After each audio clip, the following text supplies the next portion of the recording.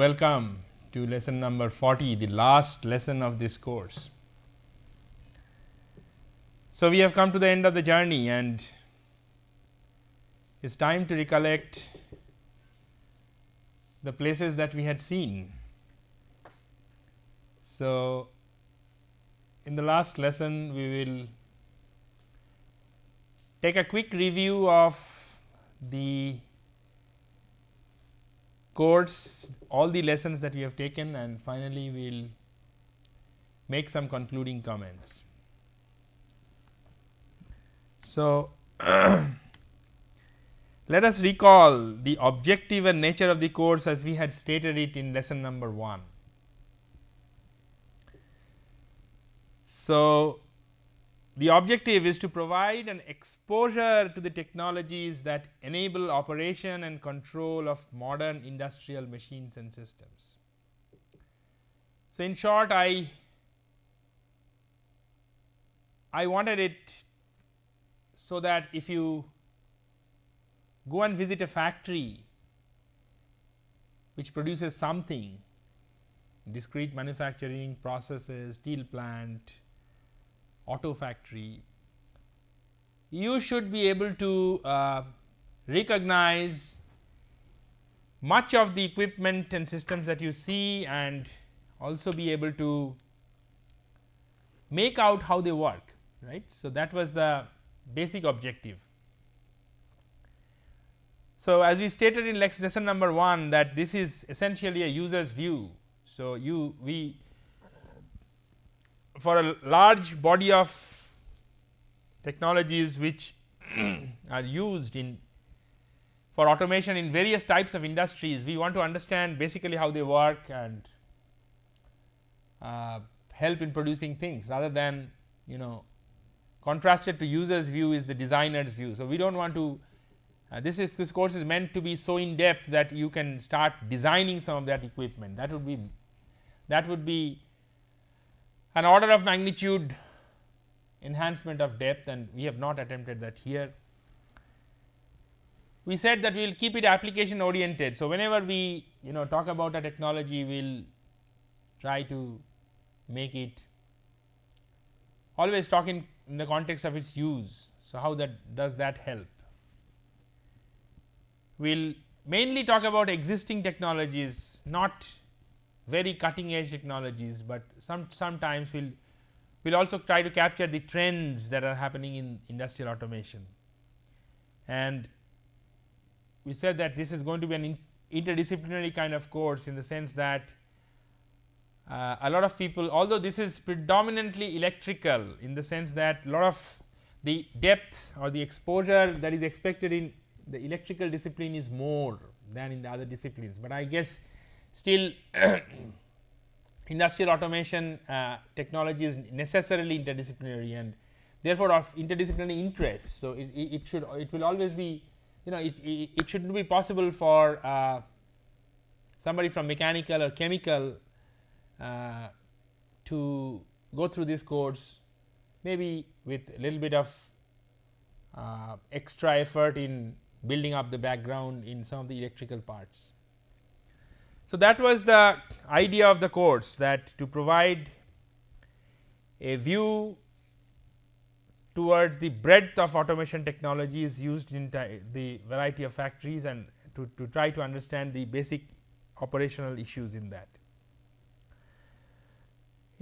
That was in lesson 1. So, that was the major objective of the course. Then in lesson 1 we started the course in a very general note and try to define industrial automation. So, we try to motivate, we try to basically see how if we see that automation is, an industry is a systematic economic activity. So, and its primary objective is to make profit, then we tried to find out how automation helps in making profit.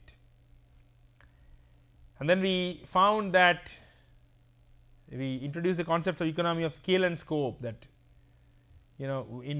and showed that in both respects automation helps. We looked at the various types of production systems, the various types of factories, batch processes, continuous processes, job shops, various kinds. And finally, we categorize the classes of automation system: fixed automation, flexible automation, integrated automation. So, and try to discuss that which kind of automation is actually good for what kind of factories.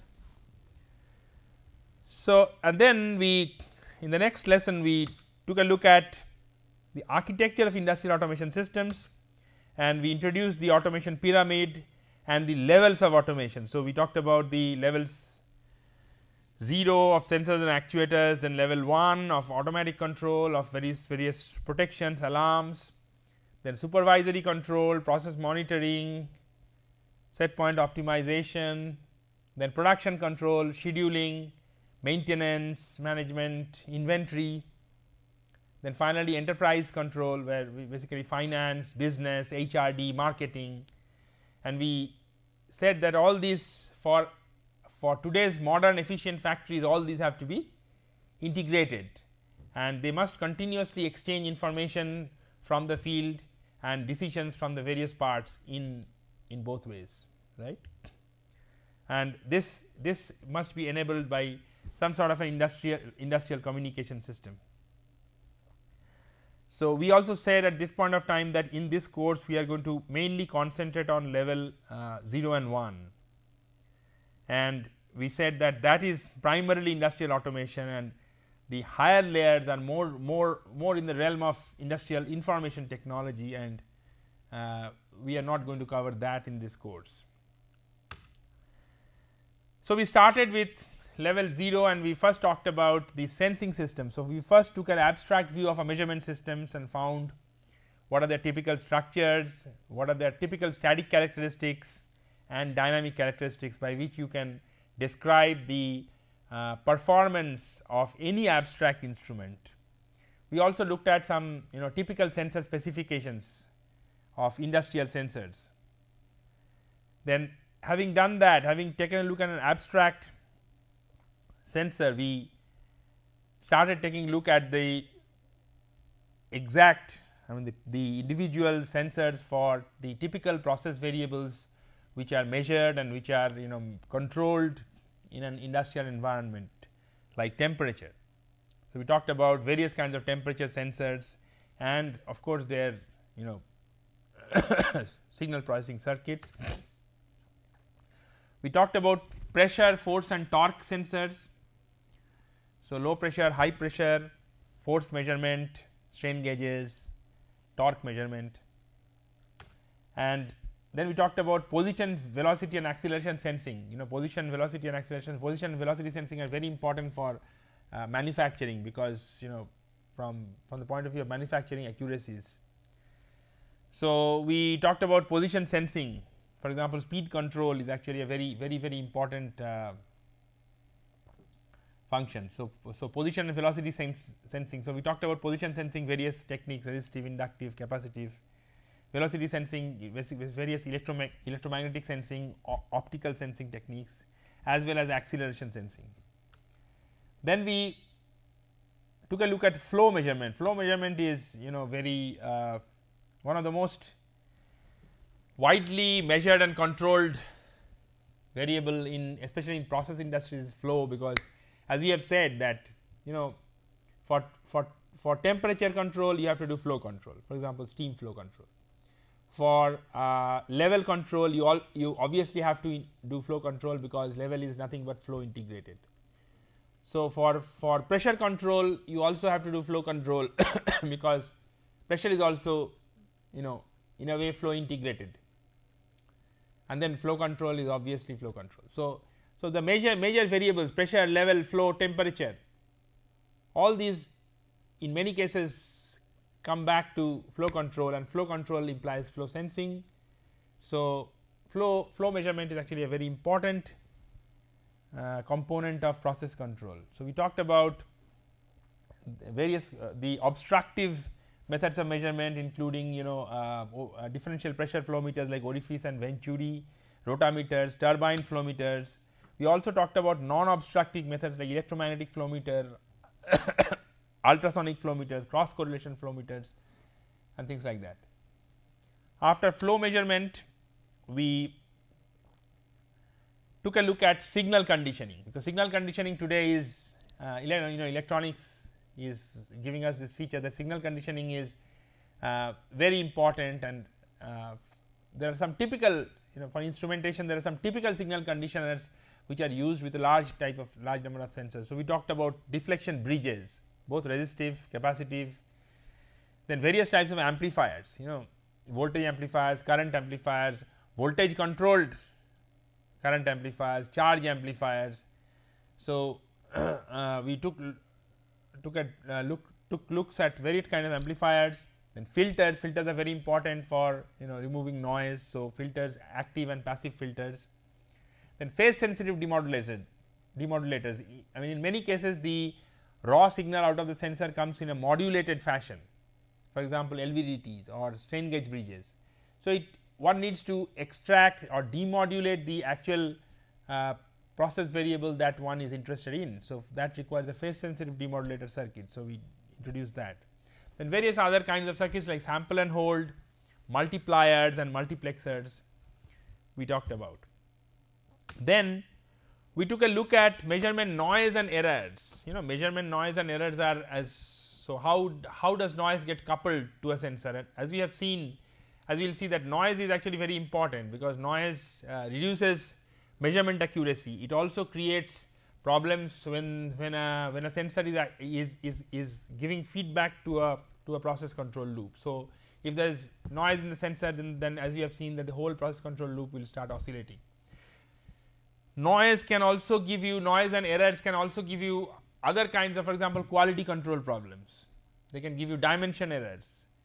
So, there we need to understand how noise gets coupled in circuits and some of the techniques and precautions to be taken. And then still we have to live with noise, and we have to characterize it. So, we have to know that the performance that we are getting out of our measurement systems, to what extent it is certain and to what extent it is uncertain. So, we need to characterize, we need to build a models of measurement errors, so that we can specify the quality of our products. So,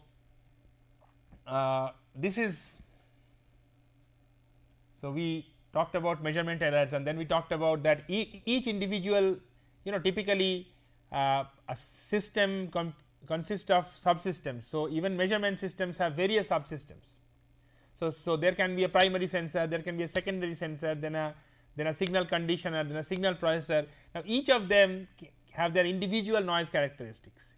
So, these noises are generated and they get propagated through the system, and so we also discussed that if noise is propagated, how does it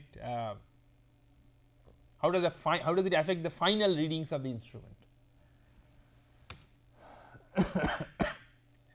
Finally, in today's automated environments, the sensors are typically connected to the data acquisition systems which are connected to the computers.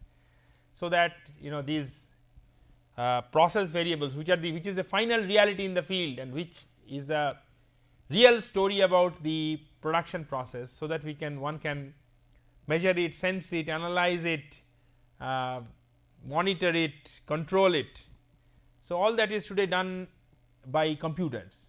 So, one of the first things is to get these process level signals into the computer, and that is done through data acquisition systems. So, we took a look at the architecture of data acquisition system, what they are made of and how they get the data into the computer. So, we started with sampling, then we talked about analog to digital conversion, and finally, we talked about the interface with the computer and the software which lets a human being or a computer program see the data, analyze the data for control purposes. This has completed. So, you see that we started with an abstract measurement system, then we took looks at some specific the major process variables of measurement, then we took a look at the typical signal processing circuits that are used for instrumentation and measurement, then we took at a look at the noises and the uncertainties and the measurement errors, and finally, we took a look at the data acquisition systems which gets the data into our computer. So, we have after that, now the once the data is in the computer, we came to the second module of the course, which is on automatic control. So, we have first we have covered sensing, then we have come to automatic control, and in automatic control, the first in the beginning we talked about the basic purpose of control and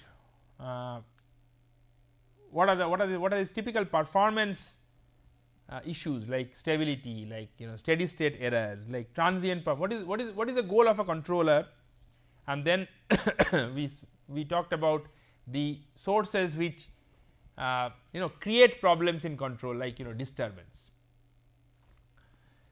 So, having understood these general concepts, we first took up PID control, which is the still people say that even with so much advanced controls, about 80 to 90% of all industrial controllers are PID. So, it is important that PID controllers are looked at thoroughly. So, we talked about the basic PI and D modes, then the various parameters like process proportional band, integral time and derivative times, the effects of these changing these parameters on the transient performance of the plant and the steady state performance. There are some problems with D and I modes and how to circumvent them. Then we talked about PID controller tuning. So, these gains have to be properly set so that you have good response, and your because the response of the control loop is, as we have said, is directly related to a number of quantities, like like mainly product quality, the energy efficiency, raw materials that you are consuming and things like that. So, it is very important to have control loops well tuned, so that efficiency of production can be achieved. So, we looked at various methods of tuning, starting from direct computation, analytical computation based on models, then empirical tuning, which are based on experimental results, and and finally, we took a look at auto tuning. So, auto tuning is that the controller itself examines the input output signal and then decides, and from there it decides the best controller parameters for this process, and then downloads it into the controller. Basically sets the PID controller parameters as those values. So, without human intervention, and we described the method using relay control systems. So, after PID controller tuning, we took a look at various different control structures which give great advantages in certain very common industrial situations in control. Like we started with feed forward and ratio control. Feed forward control is typically can give you very good performance in the face of disturbance, if disturbance is measurable. We also looked at ratio control, which is a kind of feed forward control.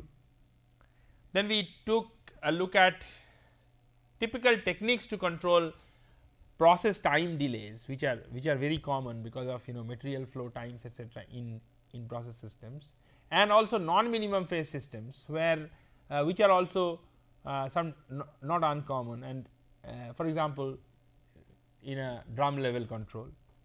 So, in such situations, some special control structures are actually required for effective control of the processes. So, we looked at these two particular kinds of processes, namely time delay systems and inverse response processes, and then found introduced some particular control structures which are used for controlling these.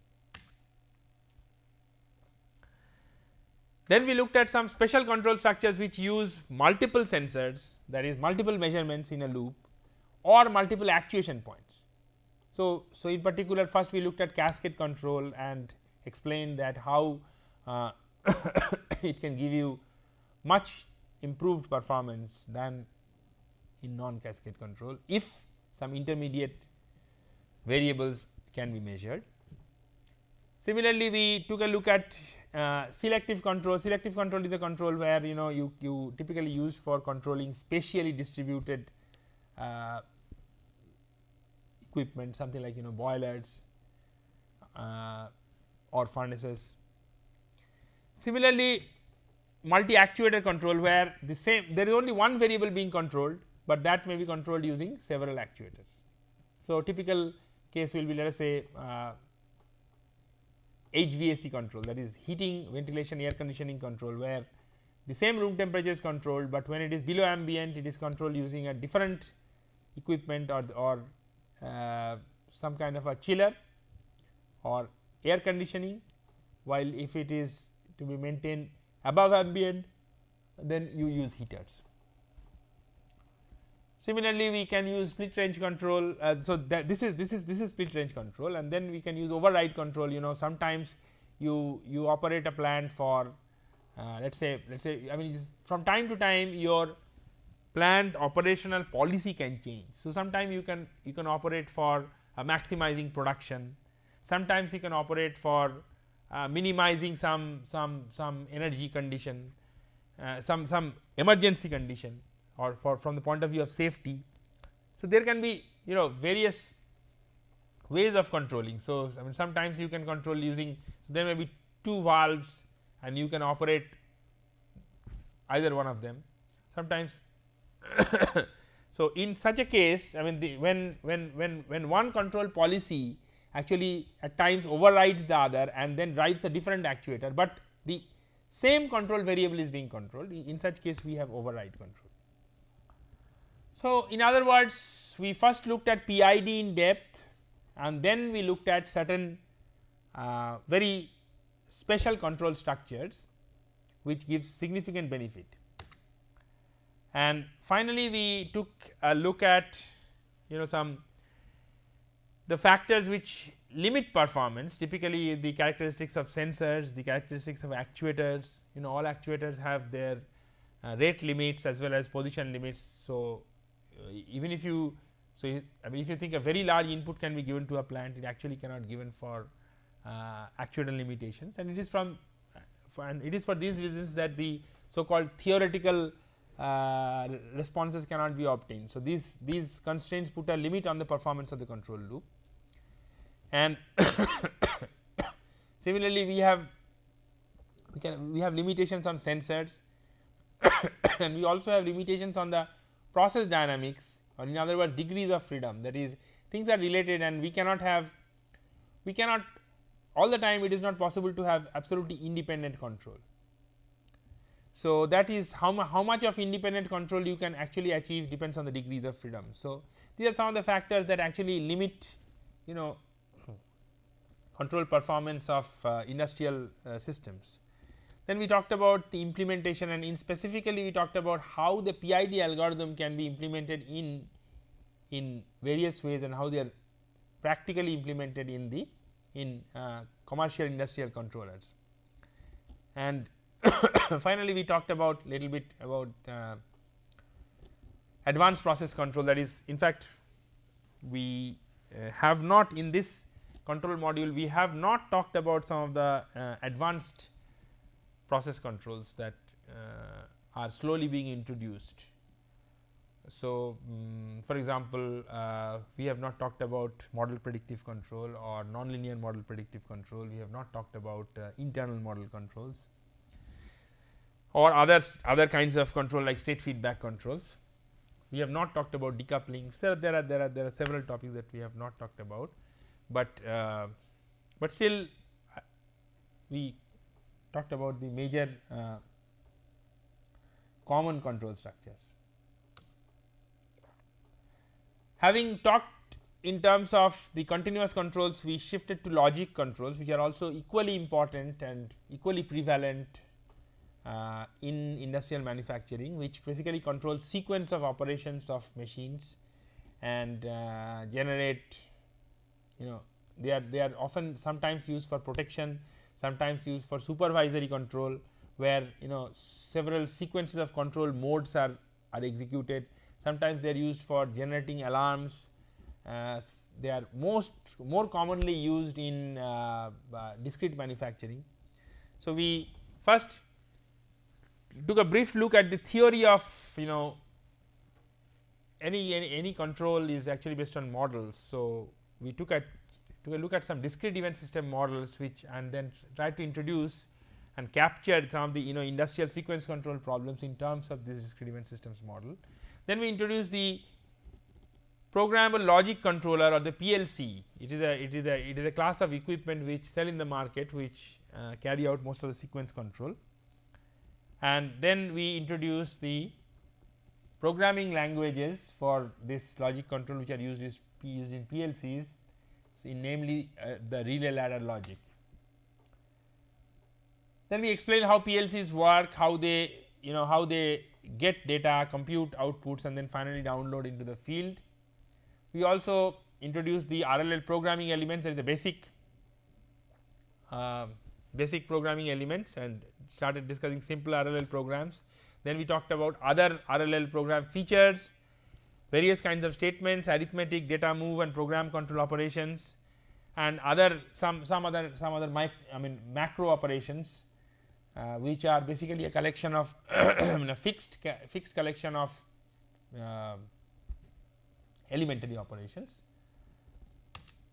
Finally, we introduced a systematic method by which these PLC controllers can be PLC programs can be written for some industrial control problems. So, we modeled the process as a state machine, and then based on that state machine we discussed how we can write a relay ladder logic program.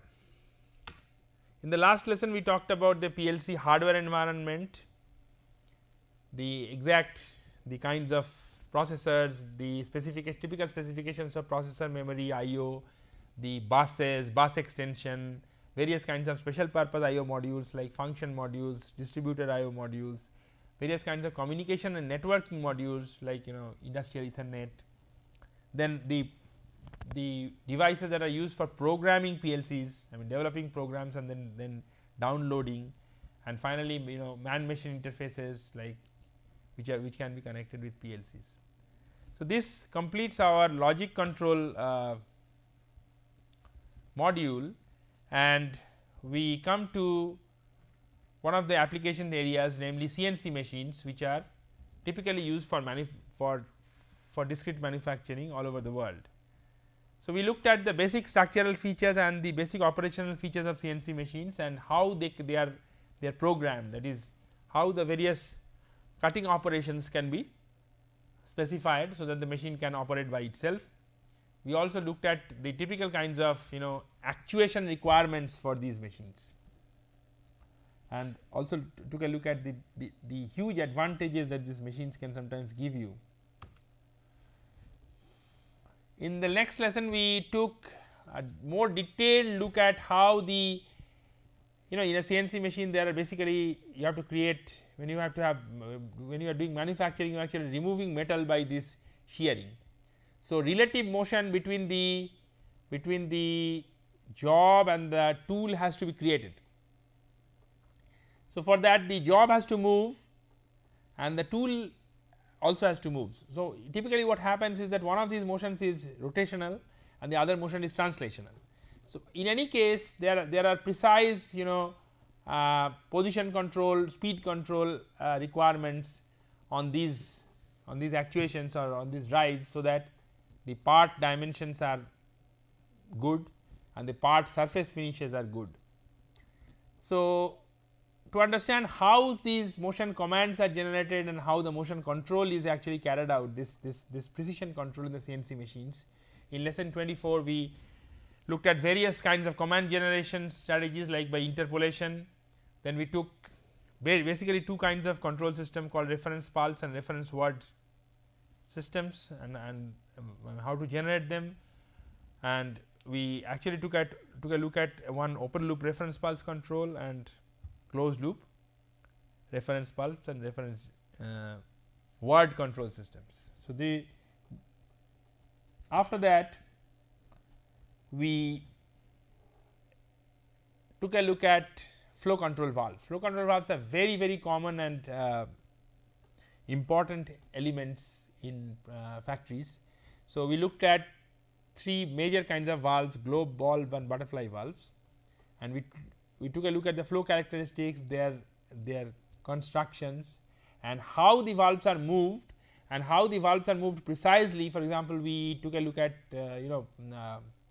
valve positioners and what advantage these positioners give you. After flow control valves, we started taking a look at hydraulics and pneumatics. So, first we took a look at hydraulics, where we understood the basic principles, Pascal's law, then major hydraulic system components, and then we took a look at the components one by one. That is, we took a look at pumps and the motors. We took a look at the hydraulic valves, both direction control valves as well as servo valves, and then we finally look at the final actuated control element or hydraulic cylinders. Then in the next lesson we actually continued this, and we took a look at flow and pressure control valves, and previously we mainly took a look at direction control valves. Now we took flow and pressure control valves, hydraulic cylinders, then 2 kinds of valves which are used very much in controls, that is the analog flow control. So, they are the proportional valve and the servo valve. So, and then finally we took a look at an electro-hydraulic actuation system. In lesson 28, we took a look at various typical industrial hydraulic circuits and saw how these techniques can be applied for industrial purposes. Then we came to pneumatics. Pneumatics is very similar to hydraulics, but there are slight differences. So, we took a look at system components again, compressors, pneumatic valves and their accessories, and finally we took a look at pneumatic logic, various kinds of reciprocating, and then various kinds of typical pneumatic circuits like reciprocating circuits with rapid retracts, reciprocating circuits with regeneration, so that the pressure energy is not wasted, and then various kinds of sequencing circuits. After that, we took a look at electric actuators, but before taking a look at electric actuators, we first understood that why it is a definite trend in among the industrial control or drives, that people are going for variable speed drives. Now, variable speed drives, what is the basic advantage of variable speed drives, and showing that variable speed drives can be huge, very significant energy savers. So, we first took a look at, we actually compared, fans and pumps are the predominant devices which are driven by motors. So, we found out that if the system load has a certain amount of variation, then having a variable frequency, although it is capital intensive, it is actually more expensive and more capital has to be invested, but this capital cost is actually coming down as the cost of power electronics is coming down, and on the other hand the cost of energy is going up.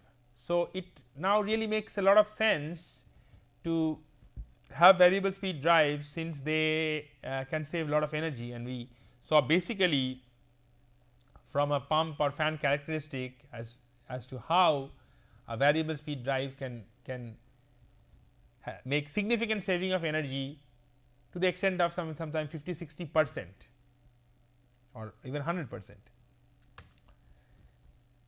Having convinced ourselves about the requirement for variable speed drives, we took a look at first DC motor drive, which is the most common, and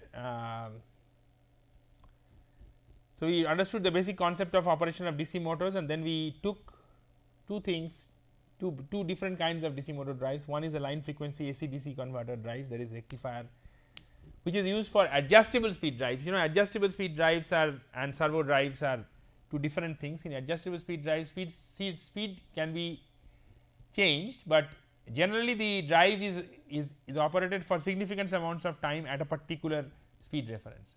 while in servo drives the speed continuously keeps changing. So, the kinds of power electronic drives that you use for adjustable speed drives and servo drives are different. So, we took a look at two different kinds of drives, one with a converter, one with an rectifier AC-DC converter and another with a DC-DC converter. So, we went on, this is a continuation, lesson number 33 of these switch mode DC-DC converters, and then we also since these are used for BLDC drives, we also took a look at brushless DC drives, which are essentially AC motors. Then we took a look at induction motor drives, and in the case of induction motors we mainly concentrated towards the adjustable speed drive, because induction motors are generally not used for servo drives, although they can be, but they are much less used for servo drives. Generally DC and nowadays more BLDC drives are being used. So, then we took a look at two kinds of motor drives. One are stepper motors, which are used for which are very simple and cheap drive electronics, and are used for non-critical applications and for smaller applications having smaller power ratings. And then we also took a more detailed look at BLDC drives, which are becoming very popular, basically because of the magnet improvements in magnet technology. Then we so this completes actuation, and then it turns out that electronics is making very significant inroads into all areas of technology and also into industrial automation. So, now what is happening is that most of the industrial automation devices like sensors, actuators, valves, they are having electronics on the field or electronics embedded in them. So, they are all becoming microprocessor controlled devices which give previously huge capability to these mechanical or electromechanical devices. So, now you can have a flow control valve which has electronics on it, which can do all sorts of signal processing, auto calibration. It can send values, it can monitor its own failures, it can calibrate itself, it can even connect on a network. So, all this is possible because every device is having computing and electronics technology embedded in them. So, we thought that it's a good thing to take a look at the basic embedded system technology, because it is becoming so common and all pervasive in all aspects of our life and also industrial automation. So, we took a look at embedded systems and understood its basic types of hardware components and basic software characteristics, the kind of software that are used in that. Then we took a look at many of these systems are actually operate. For example, a CNC machine. A CNC machine has various, at least 3-4 processors. It has access controllers, it has PLCs, it may also have front end processors which manage the man machine interface. So, all these multiprocessor complex systems generally work under some sort of a real time operating system. So, we took a look at real time operating systems and their features, and one of the essences of real time operating systems is that there are several time critical tasks which are in parallel executed in the system. So, how to schedule them, which one will be computed after what, whether they can be interrupted in the middle or not, under what conditions. So, these are one of the major aspects of real time computing, which is a feature of embedded systems used for industrial automation. So, we took a look at this real time task scheduling, the basic principles of it. Now, once you have these embedded devices with this embedded electronics and embedded processors in them, then there is the whole new world of opportunities open up. So, now since you have processors on each of these devices should be able to communicate with each other, and there is very significant benefit that can arise out of this communication. I mean, a much more significant coordination would be possible, and optimization would be possible. Lot of data can be acquired, knowledge can be gained, operations can be always kept in a very tuned manner by continuous adaptation. So, all sorts of documentation can be made. So, all sorts of benefits can accrue if these intelligent automation devices can be made to communicate. So, it is from this concept that now people are saying that these devices all should be on a network. So, and one of the very emerging and very prominent network standards for the industrial automation market is the field bus. So, in this lesson and the next, in lesson number 37, the field bus protocol, network protocol was looked at. So, it, like all network protocols, this is also organized in terms of various kinds of layers. I mean, in a network, data is the whole data basically gets transformed. You are at the top level, you are generating information, and when you are sending it down, finally it is becoming ones and zeros, and it is at the destination, those ones and zeros are being received and they are being processed in various ways, so that finally you get back the information. So, this is actually carried out through layers of softwares. So, we have first talked about, so we started discussing, and in this lesson we talked about the physical and the data link layers, the various features and the network protocol architectures, and also the mechanism of arbiting communication rights. One of the problems of having a bus is that the bus is electrically shared, and therefore, people cannot, I mean, the devices, only one device can talk at a time.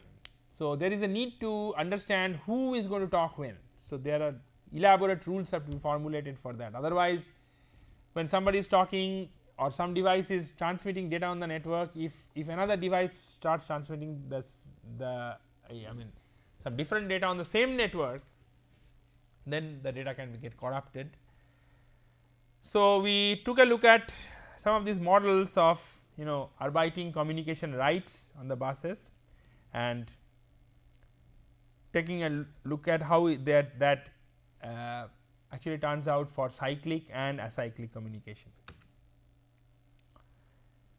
Once the basic, so this will ensure that the basic data packets at the low level, they can get transmitted reliably from one point to the other, and then you have to talk about the application and the user layers.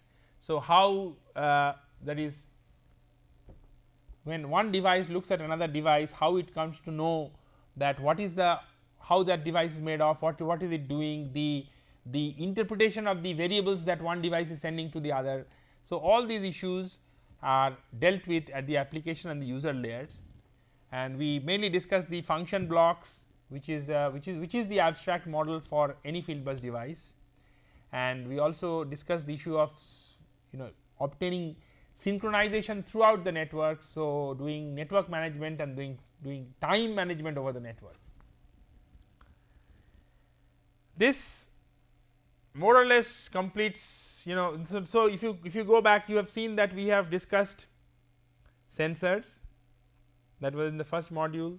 Then we have discussed controls, both analog controls as well as sequence controls, and then we discussed various types of actuators. So, we discussed flow control valves, we discussed hydraulics, we discussed pneumatics, and we discussed electrics, that is basically motor drives, and we also discussed that how these can save a lot of power.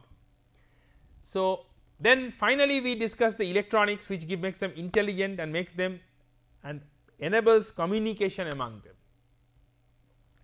So, once you have all these devices, these level 1 and level 0 devices on the network, so all their data are available, then it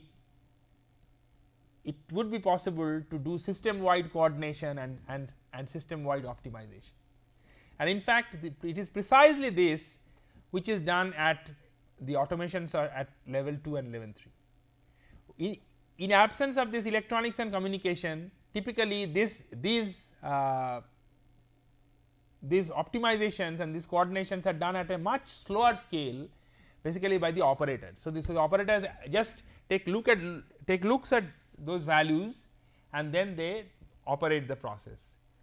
But once these data are available on the computers over the network, then there are possibilities of doing much faster and much more pervasive coordination among in the factory. So, actually that is what is to be done, that is what is done in the case of in level 2 and level 3 automations. So, in the last in the penultimate lesson in brief, we actually talked about the higher layers. As we said that we are not going to discuss the higher layers in great depth, because of various reasons. Because firstly, it takes time to cover only level 0 and level 1. So, we do not have enough time. Secondly, higher layers are often very domain dependent, while level 0 and level 1 technologies are domain independent and they apply to a wide variety of plants. If you want to know how to do set point optimization, then you have to only talk about set point optimization for either a distillation column or a boiler or a whatever. So, they become very process specific and therefore difficult to discuss in a course. So, in this lesson, in the last penultimate lesson, the basic features of supervisory control and manufacturing management were discussed. So, we talked about level 2 automation functions such that set point optimization and process monitoring. So, one they actually this is a wrong, it should be set point generation and process monitoring. This is a typo. Then we talked about level 3 automation functions, where we talked about basically planning, scheduling and basically planning and scheduling. So, how the various we did not go into much depth though. Then on top of that we have, so we have level 2 systems and level 2 systems which are still with the controls. Then some bit of level 2 and basically level 3 systems are generally reside in a different type of computer, and their computing and techniques are completely different. So, they are called manufacturing execution systems. And then in level 4 we have business systems which employ technologies like supply chain management, enterprise resource planning, and therefore, and basically they generate long range plans, they generate market projections, they actually decide how much order has to be taken, what are the commitments, deadlines, and then they pass it on to the manufacturing execution systems, which in turn then decide that with the available equipment, manpower, raw materials, how exactly production should go. So, it's such that all the production deadlines are met, and then these production sequences and detailed production sequences are passed on to the supervisory controller, which then actually gets about producing. So, this is the way it goes on. So, in the last lesson we discussed these higher level automation functions. So, that brings us to the end of this lesson, and so having discussed what has been covered, we should also take a look at what has not been covered. At least we should be aware of some of the things that we have not covered, which were also relevant. So, for example, as we have said that we have mainly concentrated on level 0 and 1. So, level 2 and 3 have not been covered in great detail, that is the first thing. But even in level 0 and 1, there are certain parts which could have been covered, but could not be covered. You have to always leave out certain things. For example, we did not take a detailed look at metrology, or which are widely used for quality control. We did not take a look at analytical instruments which are used for process product composition testing. We did not look in great depth on instrument standards and calibration. Similarly, in terms of control, as we said that while we looked at the PID controller and some of the standard process control architectures, there are some advanced controls which are coming and which are gradually becoming gradually also being applied in processes and manufacturing. We did not discuss them, like nonlinear model predictive control. The PLC treatment was also kept more or less, the standard techniques. Like PLCs have several programming languages, so we did not discuss all of them. We only discussed the relay ladder logic in detail, and then the sequential function chart in some detail. So, in other words, what I am trying to say is that in case somebody is interested, one can go ahead and read other supplementary or advanced level material for knowing the latest in these fields, which would be the beyond what has been covered in this course. Similarly, level 2 we did not discuss various kinds of quantitative optimization techniques, linear, nonlinear programming. We did not discuss advanced monitoring and diagnostics techniques, some of which have just started becoming being applied. They are quite advanced.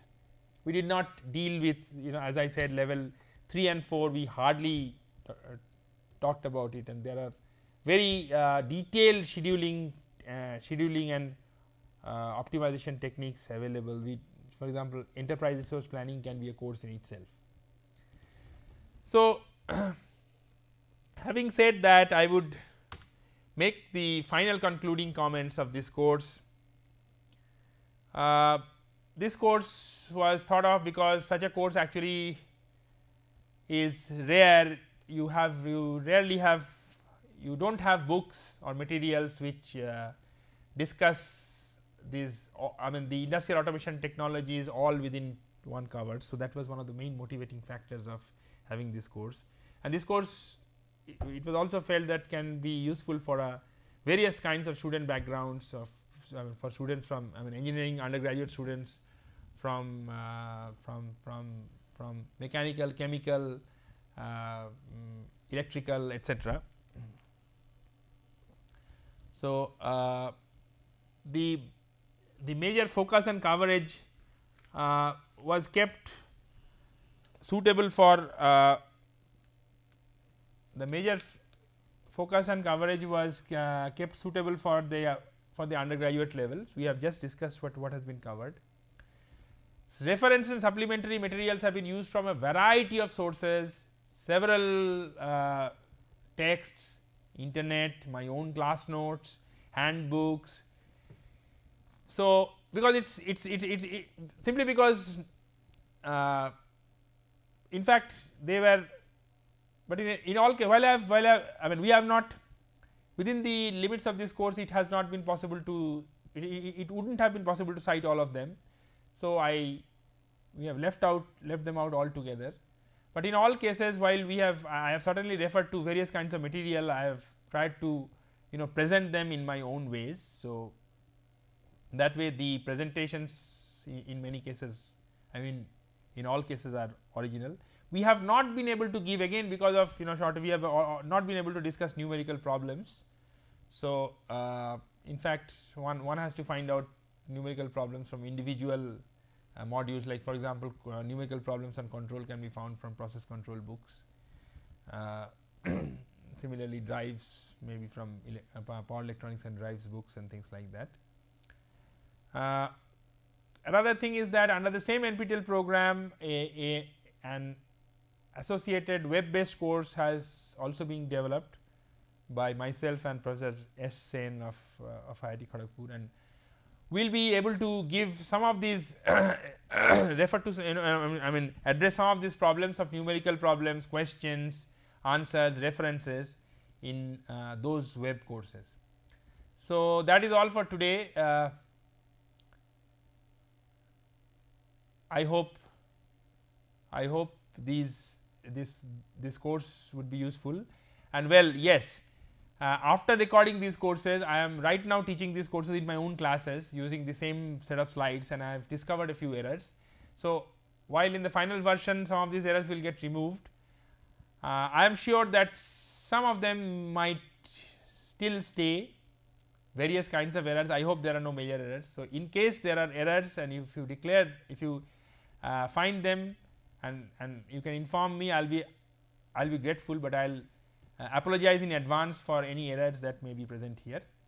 But I always feel that, you know, if one can correct an error in a particular part of any learning material, he probably learns that part of the material the best. So, there you are.